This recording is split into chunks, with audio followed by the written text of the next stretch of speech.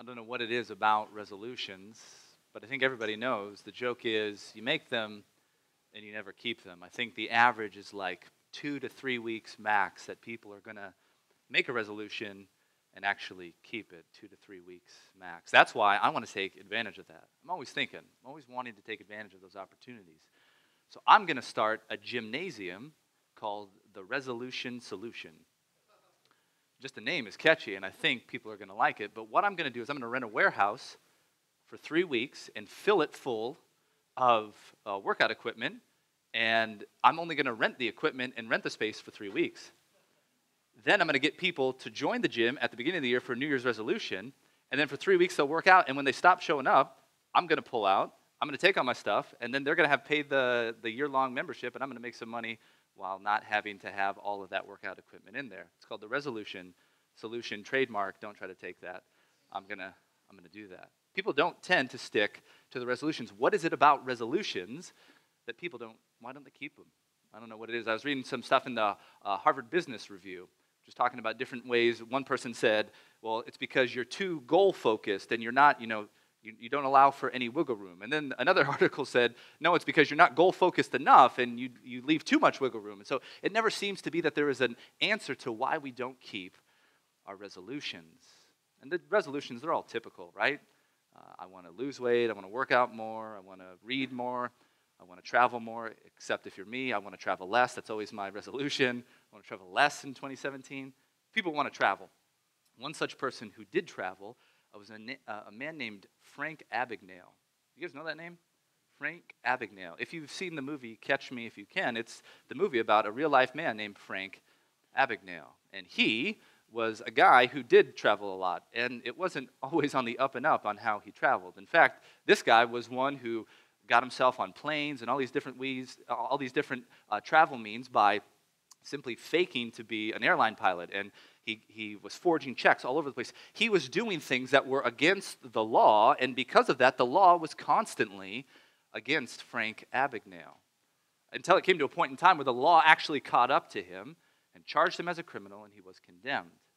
But did you know the story of Frank Abagnale's life after that? After he paid his debt to society, after the justice had been served for the crimes he had committed, he actually joined the law and started to uphold the law and started to persecute and prosecute people who were forging checks like he was. He worked for the government now. It's just an interesting change with that guy right there. Now, if you think about that, that's a lot like the law in the life of a Christian. See, before you become a Christian, the law to you is nothing but condemnation. The law just accuses you, and it shows that you're guilty all the time. But after you become saved, because justice has been served, not because you served it, but because Christ did on the cross, now the law becomes something different to you. You uphold it. You love it. You long for it, as the psalmist does in Psalm 119.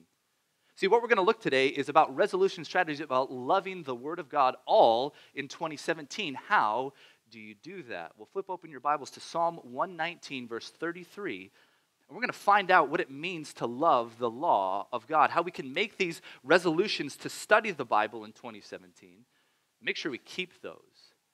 And I think there's two strategies, especially in the psalm, that are going to help us. Psalm 119, verse 33 through 40. It's the longest psalm in the Psalter, 176 verses, an acrostic psalm, which means it's probably used to aid in memorizing the psalm. Each verse, out of the 22 sections of the Hebrew alphabet, each section, each of the verses begins with the letter of the alphabet right there. So Aleph, the A letter for the beginning 8 verses, they all begin with that letter, so that people are going to remember this, because it's important to have the right mindset of what the Word of God is, because the Word of God is how we gain knowledge of God. And when we grow in the knowledge of God, that's when we will grow in our love for God. That's what 2017 should be about for you. We can make resolutions about losing weight, reading more, traveling more. All of those things would be fine in and of themselves. But if we don't get this one resolution right, growing in our love and knowledge of God, then what would this be? All of these would be meaningless. We want to make sure we study the Bible, and we study it well in 2017. Take a look at verse 33. Listen to this. Teach me, O Lord, the way of your statutes, and I will keep it to the end. Give me understanding that I may keep your law and observe it with my whole heart. Lead me in the path of your commandments, for I delight in it. Incline my heart to your testimonies and not to selfish gain. Turn my eyes from looking at worthless things and give me life in your ways. Confirm to your servant your promise that you may be feared. Turn away the reproach that I dread, for your rules are good. Behold, I long for your precepts. In your righteousness, give me life. See, I think we have two strategies in here that are going to be very helpful for you developing in your knowledge of God and keeping your resolution to study the Bible more. And it's when, number one, we increase in our knowledge of the Bible. That's number one. That's the way that you are going to grow in your love for God. And the way you're going to keep your resolution is when you grow in knowledge of the Bible. When you begin to study the Bible, and we need to grow in the knowledge of our study of the Bible, when you begin to do that, you're going to watch this resolution to read the Bible through in a year or memorize a certain amount of verses. You're going to watch that take off when you say, I need to develop in my understanding of the Bible. Because, like I said, all of Psalm 119 is about how much the psalmist loves the Word of God, or as he calls it, the law of God. And the law of God being here, not just specific commandments or even just the first 5 books of the Bible, but just the entirety of the revelation of God to his people so that they might know him. God wants us to know him so much that he's communicated to us his word so that we should study it and know him and love him more. And in 2017, it would be nothing better for you to make a resolution to say, I'm going to grow in my knowledge of the Bible. How do we do that? Well, I think the first 3 verses give us 2 specific ways on how we're going to grow in our knowledge of the Bible. Number 1, we need to pray boldly for it, okay? That's letter A underneath number 1. Pray boldly for it. If you had the time, go through Psalm 119 and just read it. It's basically a prayer of the psalmist to God to say, God, I want to know you through your word. And when we begin to combine 2 things that should be standard in the life of a Christian, prayer and Bible study, when we combine those 2 things, we really have a force that's going to help us grow like we've never grown before. And did you catch the way that the psalmist was talking to God? I mean, as I was studying it this week, it gets uncomfortable to start to read this. Because as I'm looking at this in the original language, I'm checking out the Hebrew, these are commands, and it's not from God to the psalmist. These are commands from the psalmist to God. Let that sink in. The psalmist is going to God and saying, God, teach me, give me understanding, lead me. These are bold prayer requests from the psalmist to God because he wants God to give him knowledge of his word. How can he do this? Let's just talk about that. When you have a strong relationship with someone, that can handle bold requests. It can handle strange and bizarre requests, okay? I don't have any girls. We have 4 boys, okay? I don't have any girls. But I'm told by dads that have daughters that there is a regular request for the daughter to paint daddy's nails. Is that true? Has any dad experienced that out there with dads with daughters? They're not willing to admit it in a room like this. Now see, we got one. You don't have a kid? This is going to be a weird conversation. It does happen a lot. Yeah, thanks. Yeah, it does happen a lot. You make those types of requests, right? You think about that the daughter would go to dad and say, Dad, give me your hand. I want to paint your nails. And you know what? The dad might play along and let the daughter do that because of that special relationship, right? You can make that bold command when there's that close relationship. For sons, we don't have painting nails. The only thing I can think of was, have you heard of this game, Pie in the Face? It's a game created by people who hate parents. It's literally the worst game. It's just whipped cream being shoved in your face. And to be honest, if any of you came up to me and said, Pastor Elliott, can I shove whipped cream in your face? I would say, absolutely not. But you know what? My 6-year-old Miles, who got pie in the face for Christmas, if he comes up to me and says, Dad, I want to shove a pie in your face. Let's play pie in the face.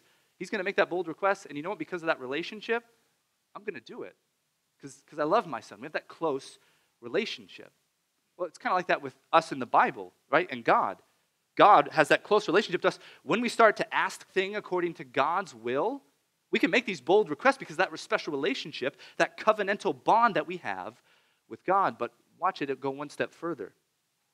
When my will and my Father's will line up, that's when we can make really bold requests. Turn with me to John 14 just to see this. John 14. Just to get this in your mindset, this is Jesus talking about the boldness of our prayer requests. John 14. Take a look at verses, I think it's 11. John 14, 11 through 15. This is Jesus here in the upper room discourse talking to his disciples. He's saying things to them that this is basically the last instructions he's going to give to them before he goes to the cross. So it's highly important on what he says. Look at verse 12 of John 14. Verse 12 of John 14. Truly, truly, I say to you, whoever believes in me will also do the works that I do, and greater works than these will he do, because I'm going to the Father.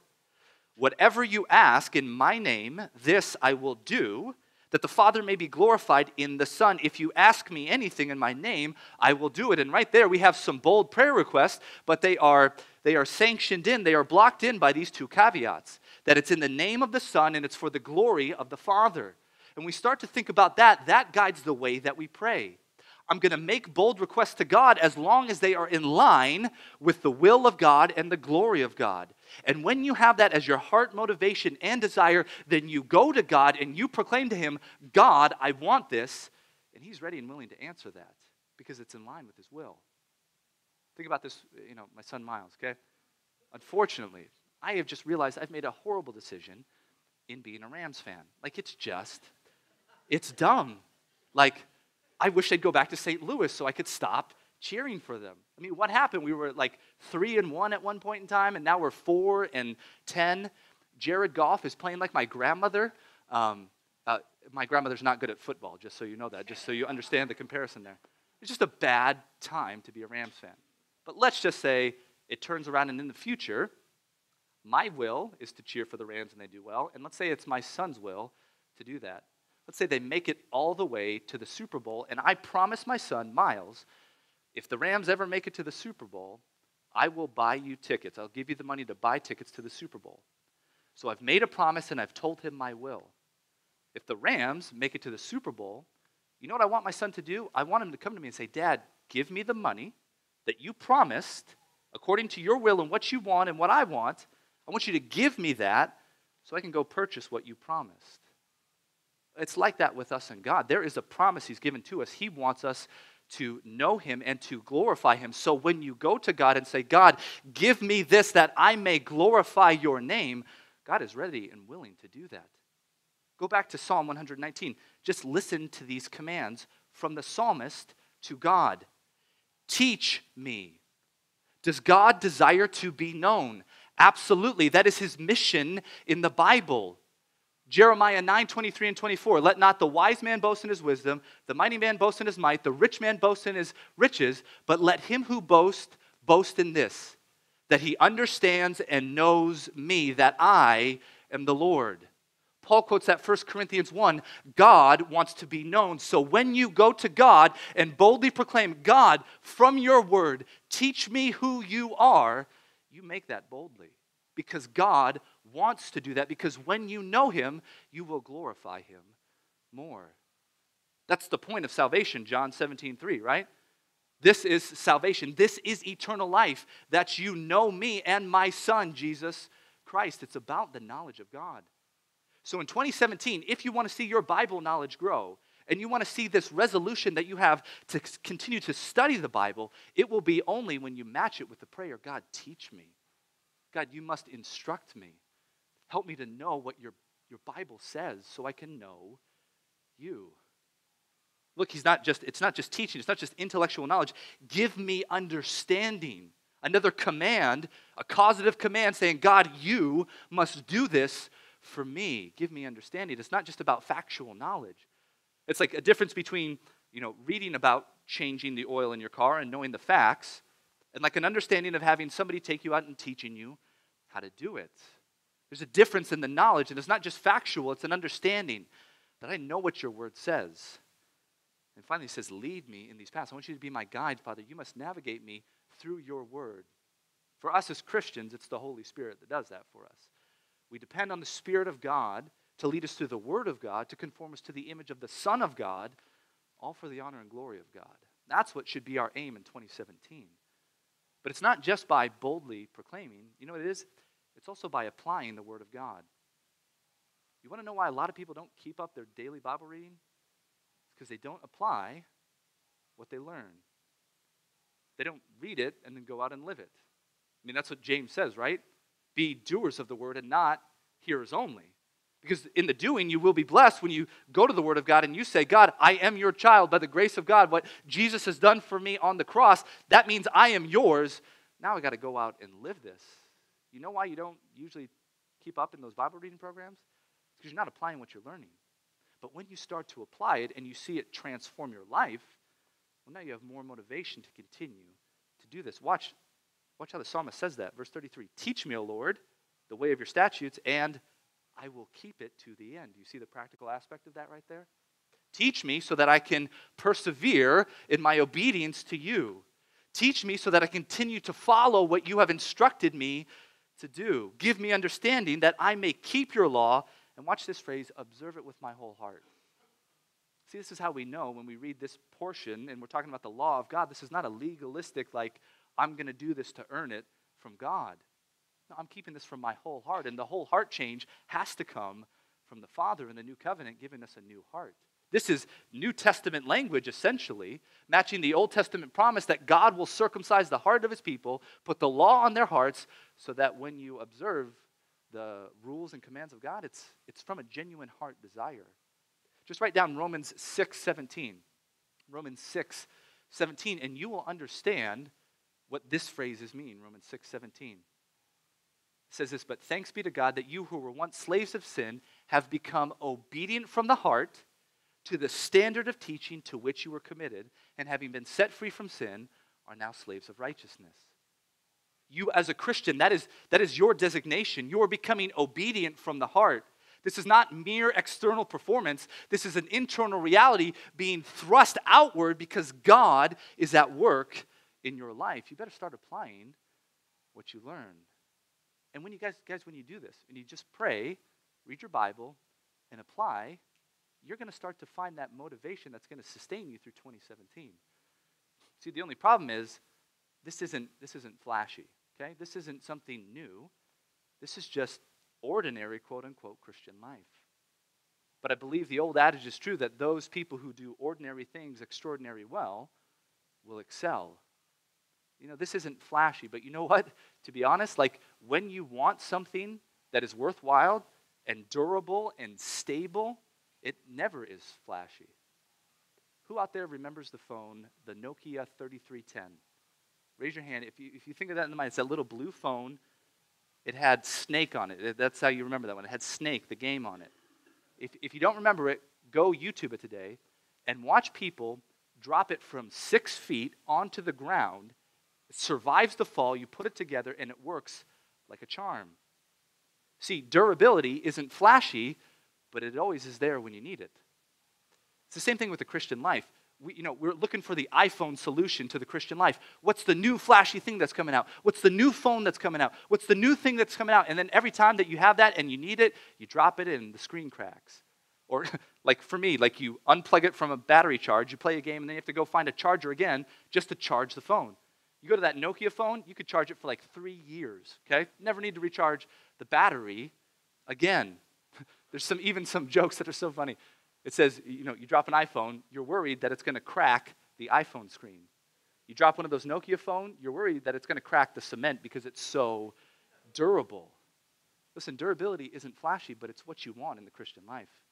This is every day what we need to be doing.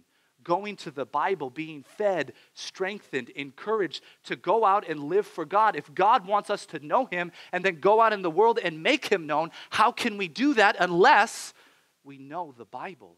Because we've got to grow in that. And we cannot, at any point in time, stop applying these things. But don't think for a moment, I know this sounds like there's a lot of effort, and there is. Like this just takes effort to do this, guys. It takes strength and striving to do this. But you know what? It's not bleak. Look where the psalmist goes from here. Lead me in the path of your commands, verse 35, for I delight in them. Guys, I'm telling you that when you aggressively pursue this, you will now start to delight in the Bible like you never have before. Watch this. Just go to Genesis 1:1, okay? Find the book of contents and go a little bit to the right, okay? Genesis 1:1. If you do the daily Bible reading with us, this is what you are going to find. You're going to start today, Genesis 1:1, you're going to read this phrase in the Bible. Watch, look at these words right here. In the beginning, God created the heavens and the earth. If that verse is true, the rest of this revelation is miraculous. That the God who created everything simply by speaking it into being is about to make himself known through the next 66 books of the Bible. And you will get to know that God who speaks things into existence simply by reading his word.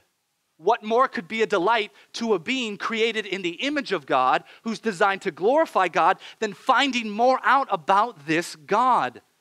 It will be your delight in 2017. When you start to do the prayer thing, and you start to do the application thing, and you start to join those together in a community of people, there will be the sense of joy like we're studying in Philippians that can't be taken from you. Because it's God speaking to you. And he designed you a certain way to do a certain thing to glorify him. You will do that when you know him, when you understand him. You'll just delight in all that he has for you. Psalm, I think it's 112, verse 1. Blessed is the man who fears the Lord, who greatly delights in his commandments. It's a delight to you. You will find joy in this. But the psalmist, back in Psalm 19:33, 36, he anticipates something. It's very helpful here. Something that I think you and I really need to understand. This is going to be the second way that we're going to continue this motivation. It's when we avoid distractions. We need to avoid distractions. It's number 2 on your outline. The psalmist understands that if I'm going to grow in my knowledge of the Bible, I got to pray. I got to boldly pray. Like Hebrews says, boldly approach the throne of grace. I got to do that. Then I got to apply what the Bible says. But when I avoid distractions, it allows me to have that full delight in the Bible. Now watch this transition from verse 35 to 36. 35, lead me in the path of your commandments, for I delight in it. Verse 36, incline my heart to your testimonies and not to selfish gain. Now, why would the psalmist need to pray, incline my heart, God? I mean, he's just said, the word of God is my delight, right? The word of God is where I find joy. Why does God need to bend his heart, maybe another translation, or make his heart more loyal to the word of God? Why does he need to do that if he finds delight in it? Because the psalmist understands this, that distractions abound in the world we live in. See, we read Genesis 1:1, in the beginning God creates everything. Man rebels, sin enters the world, death through sin, Romans chapter 5. And now we have things that originally were designed to point to God and to give God attention, and now those things are trying to steal your attention away from God. We got to avoid those distractions. Okay, take a look at some of these distractions. What does he list here? Incline my heart to your testimonies and not to selfish gain. Now think about that.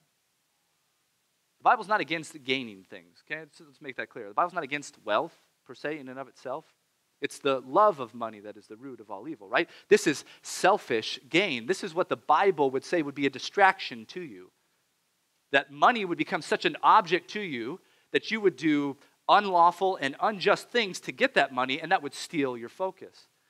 And we live in such a society that you don't have to do something illegal to do something that I would consider ungodly and unjust to make money. It's just simply being a workaholic.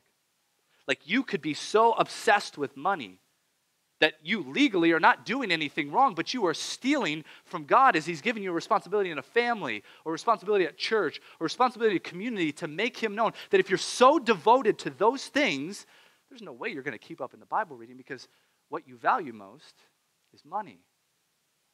See, it would be so helpful for you just to read Psalm 119. I think it's like 5 or 6 times in the Psalm. He compares the word of God to being better than silver or gold. He says, finding your word is like finding a great spoil. It's like finding treasure. And when your heart is so enraptured with the Bible that way, that's not to say you have to quit your job and only study the Bible. Now you can rightly enjoy your job, and now you're going to put it right in its priority chart underneath the knowledge of God and serving other people. You will use that as a function and a tool to glorify God rather than a trophy lifted up to steal his glory. We got to watch that. You will never persist in any sort of Bible reading, understanding of God, if selfish gain is what is driving you. It'd be great for you, we don't have time, look at 1 Timothy 6 through 10. It says this phrase, but godliness with contentment is great gain. Think about that. Godliness with contentment is great gain. You want the gain that the Bible's promising, it will be when you are putting rightly God, your relationship to him, your service to other people. That's when you're going to find the right gain. Okay? Lay up not treasures here on earth, but treasures in heaven is what we want to be doing. Don't get distracted by money. What else? Look at verse 37. This is helpful.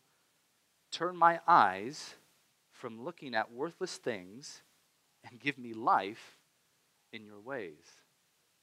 That's an incredible prayer right there.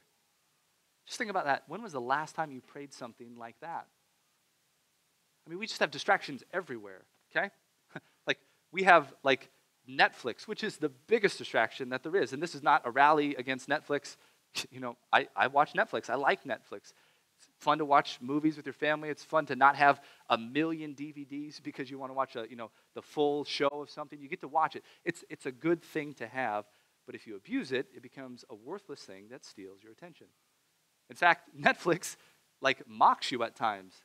Have you ever been, like, watching, like, 3 episodes, and then afterwards it says, "Are you still watching this?" Like, Netflix itself is looking at you like, you're wasting your time. Are you still watching this? This can't be real. We need to watch what we're putting in front of our eyes, because if you read Psalm 119, the eyes become such an important component in you understanding God. Look at Psalm 119, verse 6. Psalm 119, verse 6. Just watch how important the eyes are. Start in verse 4. Psalm 119, 4. You have commanded your precepts to be kept diligently. Oh, that my ways would be steadfast in keeping your statutes. Verse 6, then I shall not be put to shame, having fixed my eyes on all your commandments. You want a great resolution for 2017? There it is. My eyes are fixed on your word. What you command, I want to do, because I know that's where I find joy. I know that I'm going to be able to prioritize everything correctly, because in it I'm going to be thinking of the glory of God and the good of others if I have my eyes fixed on your word. Take a look at verse 15. I will meditate on your precepts and fix my eyes on all your ways.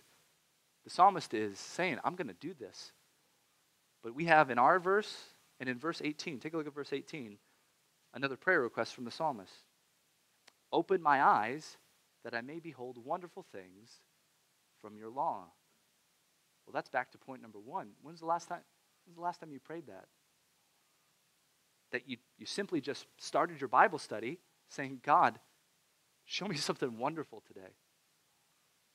I love, as a pastor, it's really a privilege to pray with people. It really is.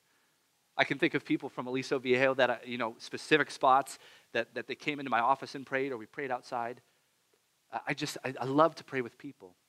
But I think I could count on one hand the amount of times that prayer request was, Pastor, just pray that I know the Bible better. It's not wrong to pray for these other things. In a few weeks, we're going to study Philippians 4. We need to pray about everything. That is absolutely true. But just write out your prayer list and say, how much am I praying for physical things? And how often have I said, God, just let me know you better. Help me to understand your word. I need you to open my eyes. I need you to teach me. I need you to give me understanding. If you have on the back of your worksheet, you have question number 4 is I'd like you just at least for the month of January to pick 2 verses out of Psalm 119. And at the beginning of your Bible study time, pray one of them. And at the end of your Bible study time, pray the other one. And that is going to hopefully keep your mindset in saying, God, I need you to help me, or else this is going to be all for naught. I'm going to make sure that we're doing this with prayer. Worthless things. I love that description. It goes back to what you value. What do you honestly value? Because implicitly we do what we value most. If you value comfort, you will make yourself comfortable, even if you don't explicitly say that. That's why resolutions are so great, because it should be the explicit communication of our internal desires. But you're always doing what you value most. He's saying, don't devote yourself to something that is worth less, when we can look at the scriptures and devote ourselves to finding out how worthy God is. And that's a pursuit of 2017. That's what we need to be about. Look at verse, back in Psalm 19, look at verse 30, 39. So many distractions, worthless things, money. But this one might hit closer to home for some of you. Turn away the reproach that I dread, verse 39, for your rules are good. See, there's a distraction that will come into your Bible study, and this will stop you from making any sort of headway or progress in what it means to know God and study God in 2017. And it will be when mockery comes from other people. Sometimes this word for the reproach that I dread is used of God disciplining his people, but I don't think this is God doing it. I genuinely think this is people that are beginning to mock the psalmist because now he's adopting what the Bible says. And when that mockery and that scorn comes, doesn't that sometimes tempt you to stop pursuing God? I mean, this could come from a family member, a coworker, a friend. It could come from anybody. That mockery, that scorn sometimes stops your motivation for wanting to know God. You can't let that happen. And did you see the contrast? God, let me not listen to the mockery because your word is good. The commandments are good. When we follow God and we know God and we walk in his ways, there is goodness and mercy and blessing and peace that follow. But we get so caught up and we forget that when people mock us. We got to watch that. You read through Psalm 119, you'll over and over again see, princes persecute me, but I will not sway from your commandments. People scorn me, but I will not move from your word. Mockery will stop you. You got to pray, God, keep me from that. And I guess there's a number of different ways that God could answer this prayer request, but I was really thinking about this. Like, let's just say it's a coworker. Say you have your cubicle and you say in 2017, I'm going to get to know God, and I put my Bible in there and I read my Bible, and my coworker next to me, they mock it. They say that's stupid, that's foolish, why do you waste your time? And there's that. There's two ways God can answer that prayer. One is that God, could get the guy transferred. He gets transferred to another section of the branch. He gets transferred to another company. He gets transferred to another country. I don't know where you work. Anything could happen, right? God could remove them physically.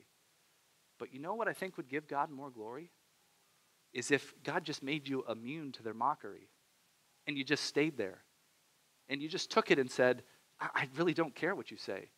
What you say to me is worthless. What God says to me is worthy. His commandment is good. There's no way I'm going to let your mockery steal the goodness of God who is trying to bless me by knowing him. I think that would give God a lot of glory. So consider praying that in 2017. When I stand up, when I live for the word of God, let the mockery, I may not care. Let me be there to serve those people and show them what true joy and contentment is. I think it'd be a great prayer request for you. You see, all of this culminates in verse 40. I love the beauty of this psalm. If you see verse 33 through verse 39, they all begin with that command. Do this, God. Do this, God. Do this, God. Over and over again. And then in verse 40, he says this, behold. Now, the author didn't have to put that in there. He could have just said the statement, I long for your precepts, and not said the word, behold. But he breaks that transition from command to command to command, and now he says, behold, because I think he wants you to stop and realize what is said right here. I long for your precepts. You know what I think that is? I think that's the answer to the prayer for the entire psalm. This is showing you that when you do this, when you devote to doing what God wants you to do, behold, the psalmist now longs for God's commandments. Everything that he's asked for, he has been given. He wants you to stop and think about that. It reminds me of 1 John 3:19 through 24. That if our heart condemns us, God is greater than God, and whatever we ask in his name, he will give to us because we do what is pleasing to him. We have that confidence. This is a confident assertion that God is going to answer these prayer requests from the heart of a believer who genuinely wants them. So guys, in 2017, let's make sure that these two strategies of knowing more about God and not getting distracted by things that are worthless will continue to guide us in our daily pursuit of who God is. I read a quote that I think was very insightful. It's by a man, a British author in the 19th century. His name was Anthony Torpel. I'm not sure how they pronounce it. But he was an author, prolific writer. He revolutionized the postal system over there. Got a lot of work done. Listen to what he said. He said, a small daily task, if it be daily, will beat the labors of a spasmodic Hercules. Think about that. A small daily task, if it be daily, will beat the habits of a spasmodic Hercules. You're amped up today. You walk out and you say, I'm going to read the Bible by lunch, okay? I'm going to have the Bible read by lunch, and then tomorrow I'm going to read it backwards, okay? I'm going to get this done. That is not the way to approach this. Small, daily portions of the Bible throughout the day with other people is what's going to build up this love and strength and growth in God like you've never seen before. But you got to devote to it daily. What did the psalmist say? Blessed is the man who doesn't hang with those people, but who meditates on your law day and night. Remember, we talked about stability isn't flashy. But in the Psalm 1, verse 3, there's stability with that guy. He's like a tree planted by streams of water, produces fruit in season, and his leaf doesn't wither. There's nothing fancy about the tree. It's just doing what it should be doing. You, as a Christian, should be producing that same fruit to the glory of God. It's not flashy. It's just doing what God's asked you to do. So in 2017, let's make that commitment. And I think it's going to be a year that God's going to do great things. Compass Bible Church, Tustin. Let's pray. God, we thank you for your word. God, may we not be tricked to look into worthless things. God, that doesn't mean we have to shut our eyes and only focus on your word. But when we view this world through the lens of your scriptures, Father, now we rightly understand it. Now, as Ecclesiastes says, who can find enjoyment outside of God? We can't rightly enjoy the things that you've given us to enjoy unless we know you more, and then we will never do what you've designed us to do, which is to make you known throughout this world. God, we pray for the day when your Son will come back and the earth will be filled with the knowledge of the glory of God like the sea covers the earth. But until then, God, may we go out and communicate that great truth because we love it and long for it. God, give us that daily commitment to be stable, durable people who know your word, who grow in your word, who desire, Father, to love you more. May we be impassioned, Father, as we pursue you for your honor and glory. Not to us, O Lord, not to us, but to your name give glory, because we didn't come up with this revelation. God, you gave it to us. God, may we feed on it daily. May we be strengthened by it. May we be led by it, Father, in this dark world, all so that we might honor and glorify your great name. God, this will not be possible without you. We come to you asking that you would answer the promises that you've given us in the scriptures. And we pray this all in your Son's wonderful name. Amen.